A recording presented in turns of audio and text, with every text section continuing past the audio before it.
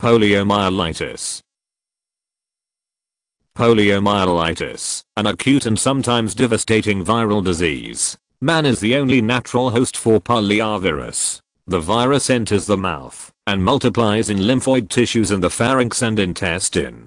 Small numbers of virus enter the blood and go to other sites, where the virus multiplies more extensively. Another round of viremia, virus in the bloodstream, leads to invasion of the central nervous system, CNS, the spinal cord and brain, the key sites struck by the virus. In polio, there is inflammation of the central nervous system, especially the anterior horn cells of the spinal cord and the brainstem, the portion of the brain between the cerebral hemispheres and spinal cord.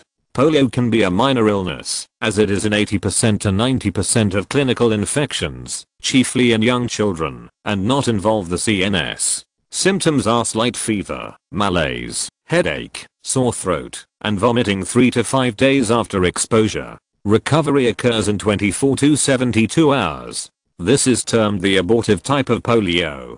Polio as a major illness may or may not be paralytic. Symptoms usually appear without prior illness, particularly in older children and adults, 7 to 14 days after exposure. Symptoms are fever, severe headache, stiff neck and back, deep muscle pain, and sometimes areas of hyperesthesia, increased sensation, and paresthesia, altered sensation. There may be no further progression from this picture of viral meningitis, or there be loss of tendon reflexes and weakness or paralysis of muscle groups. Recovery is complete in the abortive and non-paralytic forms of polio. In paralytic polio, about 50% of patients recover with no residual paralysis, about 25% are left with mild disabilities, and the remaining patients have severe permanent disability. The greatest return of muscle function occurs in the first 6 months, but improvement may continue for up to 2 years. Physical therapy is the most important part of treatment of paralytic polio during convalescence.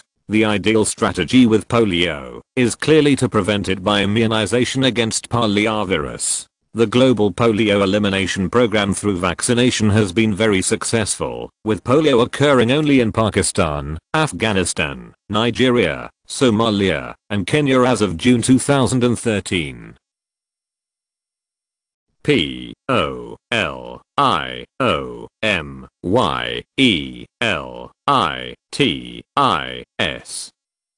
Poliomyelitis.